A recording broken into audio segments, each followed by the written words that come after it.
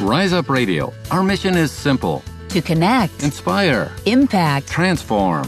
We will connect with our city's people and businesses. Inspire all of us to achieve our dreams. Transform the city by focusing on the resilience of our people. And positively impact all who live and work here. Rise Up believes our city is a city on the rise. And all of us need to broadcast just how truly amazing this city is. Tom Chesser, your host for Rise Up Radio and Business Innovators Radio Network. We are here today in Dallas, Texas, talking with our very special featured guest, Susan Hamilton. Susan is the founder and the CEO of OffBeat Business Media. She is on a crusade, and that is why I like to think of her and call her the Wonder Woman of the Justice League. Her crusade is taking local family business information to a whole new level. By meeting the needs of the local family business, we are here today to promote a 2-day event happening in Fort Worth, Texas on August the 30th through the 31st at the Birchman Baptist Church, located at 9100 North Normandale Street in Fort Worth, Texas. The event will be starting at 8 a.m. It is entitled Developing a Bulletproof Mind and a Bulletproof Heart. Susan Hamilton will MC the event, and OffBeat Business Media is covering the presentation and the interviews.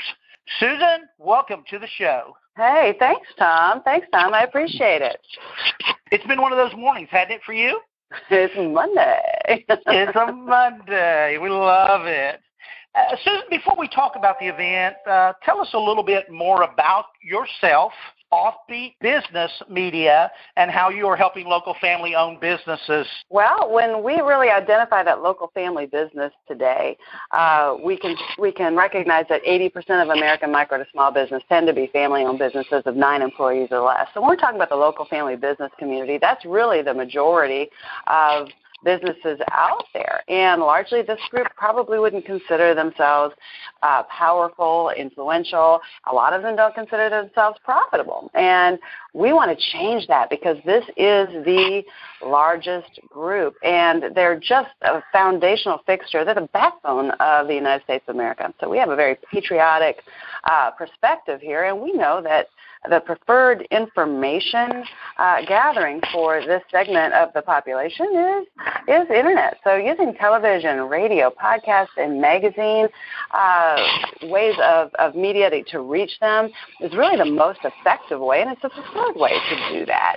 So let's get in there, and let's get in there strong and bring them the types of programming that really builds up this group.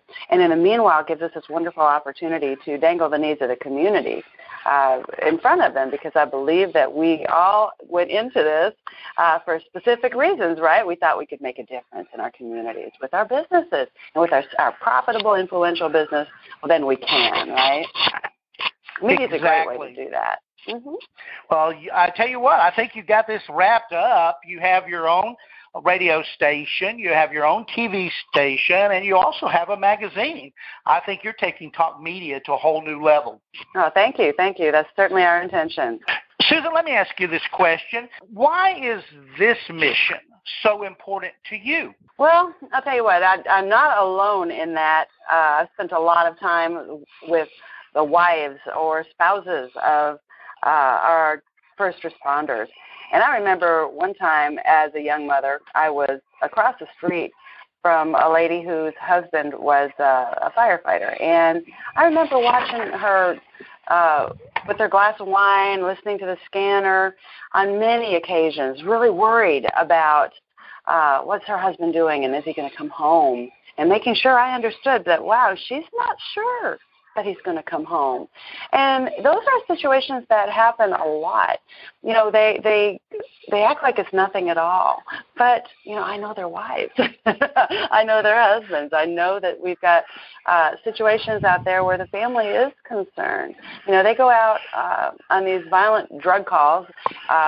They need to subdue and control situations that we can't, right? And it's a horrifying thing to not be sure that an officer might treat someone behaving violently with caution. You know, in our nation, people of color are concerned that skin color alone can escalate their vulnerability. We've got language barriers, mental health issues. people who might look like they're on drugs when they may only have a disability.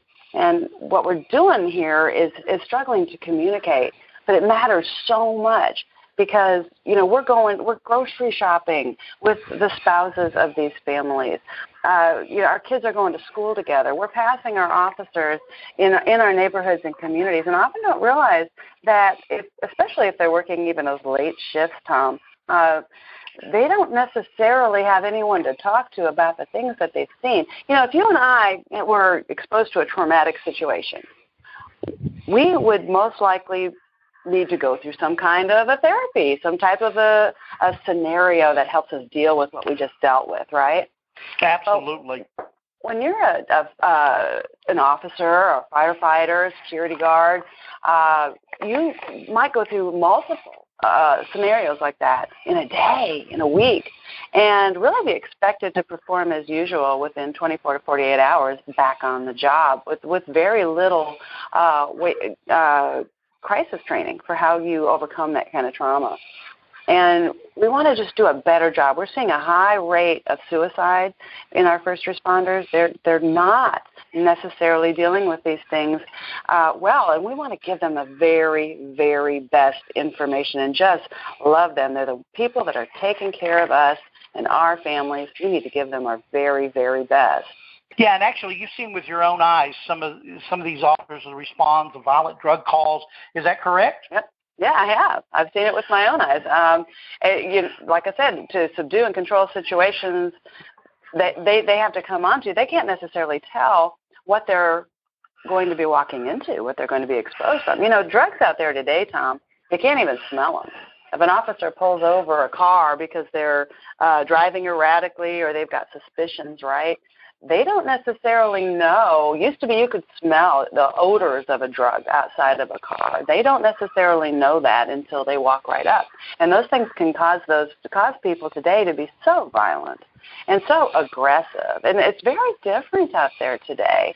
And yes, I see it on a regular basis as a volunteer in the prison system and recognizing, wow, we've got a lot of stuff we're dealing with today in today's environment that's very different and very escalated. Yeah, and Blue Dragon International Consultants, I think they speak directly about these kinds of things that you've seen. Is that correct? Absolutely. That's what I love about these fellows. I'll tell you what, we've got some of the biggest hearts in this community. They've seen so much. I mean, they've got so much history. It's pretty doggone impressive every time I think about it. But from retired FBI special agents to SEALs and violent gang heads of those response agencies. I mean, the stuff that they've seen and the types of training that they've had operating at that higher level, a lot of them say that, you know what, we're not getting it at the lower level, at the first responder level where they're right out there on the call. But what would happen if we brought the types of things that they needed to respond faster to a critical situation, to an active killer scenario, and then also to give them what they need to recover post-trauma? And we really need to spend a lot of time focusing. As a matter of fact, that's why this conference is called Developing a Bulletproof Mind and a Bulletproof Heart. It is about recognizing, what do we need to do to cut these things off at the pass, right? How do we respond quickly when a situation is coming on? I think we're past that point of wondering, will it happen? We need to be prepared as though it will. We've seen enough of it, and I think our communities are really screaming for that.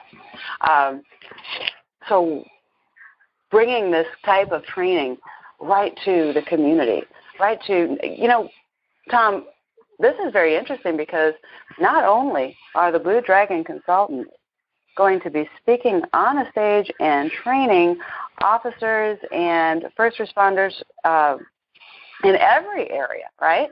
But they're also going to be talking to school administrators and pastors and the general public because we need to know what it looks like to work together when a scenario happens? How do we make sure we are operating in the officer's best interest, in our own best interest? How do we help facilitate? How do we get out of the way, right? A lot of times we think we may know how to respond, but we don't. And so I think it's going to really help build that community bridge between our first responders and the community, sitting side by side in comfortable chairs over at Birchman Baptist over off of 30 in Fort Worth. I mean, they're really set up to handle that and to handle it comfortably for 2 days of just incredible training. So the Blue Dragon, this presentation, I think, is a series, and you've called it Developing a Bulletproof Mind and a Bulletproof Heart. Is that a kickoff, I understand, in Fort Worth? And tell me a little bit more about this event. Wonderful. So this is a kickoff event. We're going to be taking this on a 6-city tour across the United States of America to make sure we're impacting every community with the best training that we can offer our officers, our firefighters, security guards, independent school districts, pastors. What can we do to ensure that the very best outcome happens in the event we are confronted and faced with an active killer scenario in our public venues, our schools, our churches? You know, these guys, Tom, they say the high-level military background in them. They will tell you, you know, we've got men and women overseas that are protecting the United States of America. We need to do a better job of taking care of their kids and their family here on the homeland, right? So that's really where these guys are going. And you'll be hearing so much of that. What can we do to do a better job? And you know what? I've heard a lot of it. It's excellent. This is excellent information. So they'll be showing everything from how do we respond faster to an ISIS threat, to a terrorist threat in our community. It's pretty amazing. They're going to train, they're going to prepare, they're going to assist and encourage and even repair the men and women who fight fires, fight terror, and run into the danger when everyone else runs away. And basically this event, I think, how many people can you have in this event? How many seats do y'all have there now? No, wonderful. So we'll be able to seat 2,500 people, and we are inviting the entire North Texas, and as I mentioned earlier, specifically so we can get people sitting side by side and really understanding what type of training is out there and what are those scenarios that we need to be considering. With Blue Dragon, give us a little bit more information about Blue Dragon Consultants. We keep mentioning them, but tell me exactly some more information about this organization, these consultants, and what they do. And basically, you know, like you've already said, I mean, you know, to train, prepare, assist, encourage, and the men and women who fight fires, fight terror, and run into danger, even when everyone else wants to run away.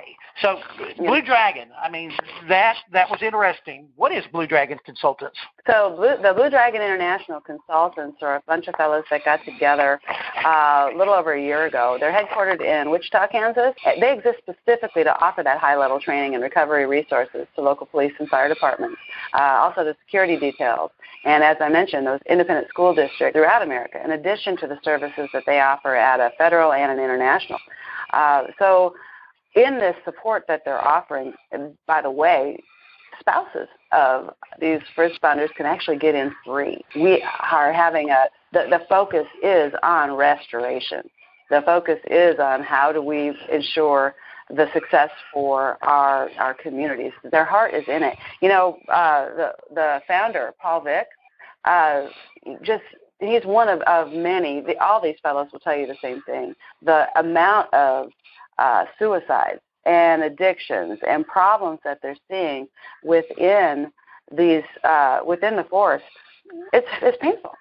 It's painful. A lot of times it's taking these families off guard. They didn't see it coming because they keep that stuff all bottled up inside of them. They don't necessarily have somebody to talk with because they can't always be bringing home these traumatic scenarios to their family, right?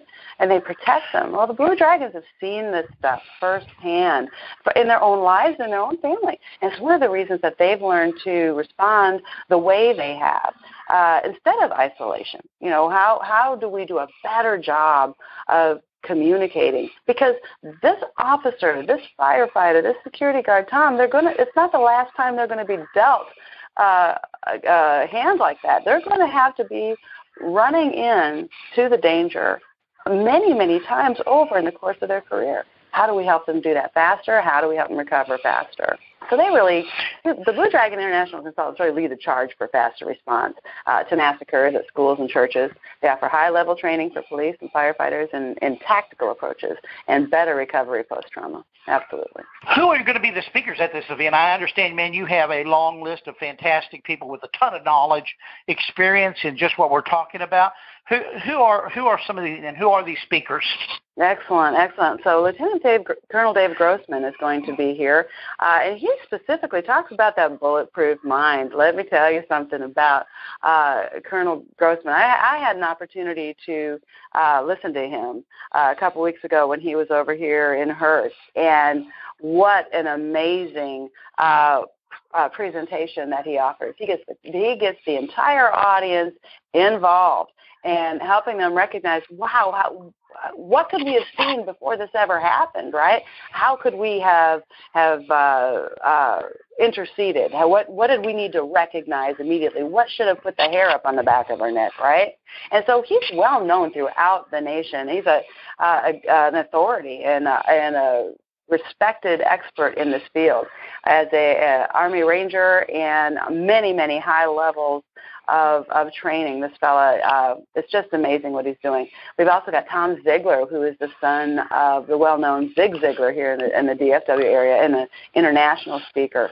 We've got retired Sergeant Richard Morris, who was head of the violent gang task force in Fort Worth for like 35 years, 10th degree black belt. Very, very active in the community to this day to make sure that the officers are in their mobility, that they're making good choices even with the way that they use their body. This man is a genius to help people understand it. Sheriff Bill Wayburn from Tarrant County is going to be there. The Garland police officer, Greg Stevens, do you remember that story a couple years back when we had 2 ISIS terrorists that came out at the Curtis Caldwell Center in Garland, Tom? You remember that? Yeah, I heard a bit. I read something about that. What was that about? Yeah, so, he was able to stop these ISIS terrorists who were intent on murder. I mean, that was the whole reason that they were there. And he was able to recognize some things and his guard went up. He knew exactly how to execute it. And when you hear what he came away with to teach the other officers, oh, Tom, it's all about training. And anyone who's been successful in this space will tell you the same thing. We think our officers are getting trained before they get out there. They really don't have a whole lot of training before they are out on the field. And when they're out there, all of us have to have continuing education in our careers. And so they're responsible for getting that themselves. You know what? We're busy, aren't we? And just like in business, how a lot of times the lifestyles, the life happens, we may not be getting that. Well, I'll tell you what, when you hear from Officer Greg Stevens, you start recognizing that it's just an amazing amount of information that he can bring to you that's specifically about the training that he put himself under. He never even had to shoot anyone before that experience. After all those years, it's quite an amazing story, so I'm looking forward to hearing from him. He actually got the 2016 Presidential Medal of Valor for stopping them. That was pinned on him by President Barack Obama. Greg Abbott was there. It was a big deal. And then I also think you'll have James Farley, and there's Attorney Mark Jones, and a former FBI agent. Is that Paul Vick, I read? Yeah, that's Paul. So Colonel James Farley, he helps us understand what's going on with the greatest threats of concern today. Very high-level fella, and he's actually been an ISIS survivor. Very few people can say that. So how fascinating to hear from him and hear him talk about his experiences and what he's noticing out in the field and why we need to pay very close attention to that for the protection of our communities. It's a big, big deal. And, of course, Attorney Mark Jones, high-profile attorney that is helping people understand, wow, there's a civil liability here on some of these levels. What do we need to know so that not only are we stopping these incidents, but we can make sure that they are actually going to go to court and be dealt with if they survive at all, right? What do we need to do to make sure we're dealing well with that scenario then with those the hands that were dealt if we're actually involved in a crisis? So those are things a lot of people don't think about. So to have everybody together on one stage, oh my goodness, Tom, it is going to be quite a time. You're going to be able to hear all these different topics that will engage the audience and have them really understanding what this new scenario in America looks like and how to be successful in spite of it, how to deal with it. You know, Susan, it's amazing, even just being on the radio and, you know, not being people seeing you. And, man, I hear your passion. I hear your concern. I hear your love. I hear everything right through your voice. And I think one of the things that talks a lot about what you're doing, what they are doing, and I'm gonna read something here for you. This is a quote, honestly, that was talking about you and your team from Paul Vick, Blue Dragon co-founder, and Dale Vick, his brother. Let me quote this. The team at OffBeat Business Media are passionate about the mission, according to Blue Dragon co-founder Paul Vick. They're professional, focused on the client's end objective, enthusiastic, with a dedicated staff and a first-rate studio. OffBeat Business Media is a very professional source for the truth. Getting the word out there on these relevant issues and how to combat adversity these days is critical. Susan Hamilton and her team do a great job of that every day, and that was actually quoted by his brother Paul Dale Vick. You know, and Susan, we hear that, and I think the audience and everybody else out there are going to want to attend this event. You know, I'm already on the edge of my seat to be there, and it's not just for police officers and firefighters. It's, you know, it's for people like me that need to understand all this. Who is actually welcome to attend, and are there special incentives for police officers?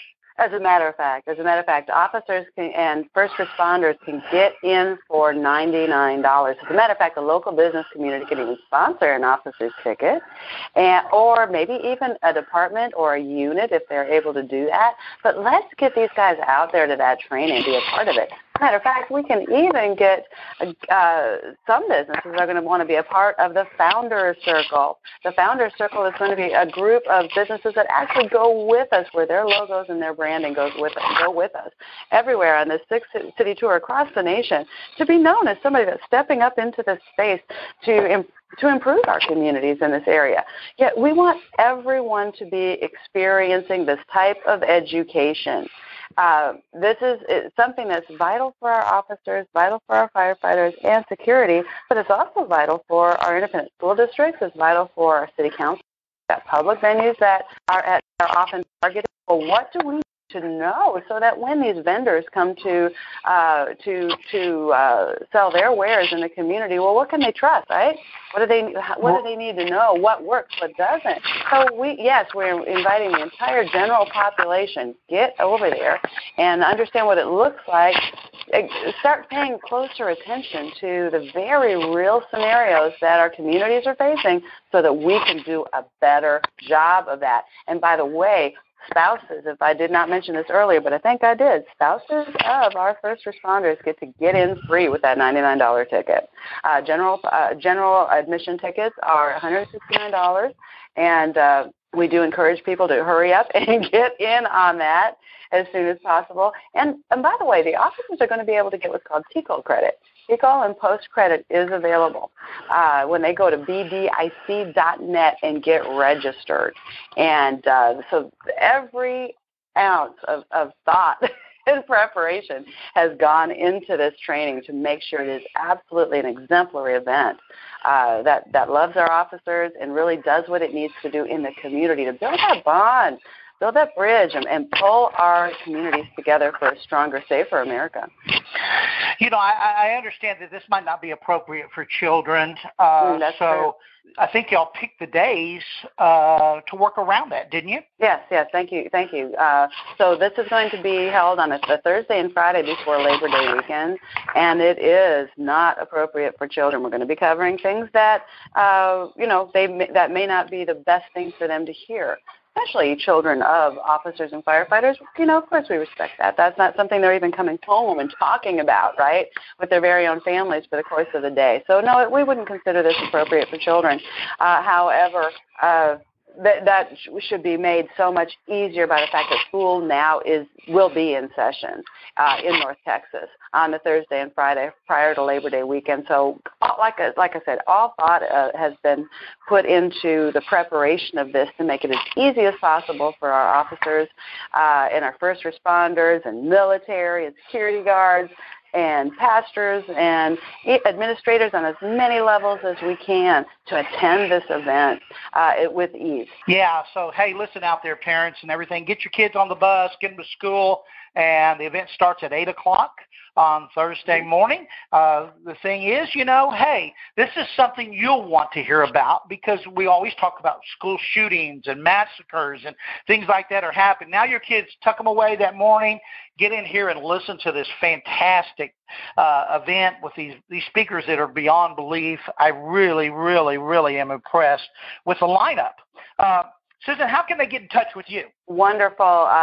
They can reach out to me at susan@offbeatbusiness.com. Of course, all vendor space for information, for pricing, to find out what we're doing with media and how they can come alongside of us for the legendary founder circle that these businesses are going to want to be a part of. 214-714-0495.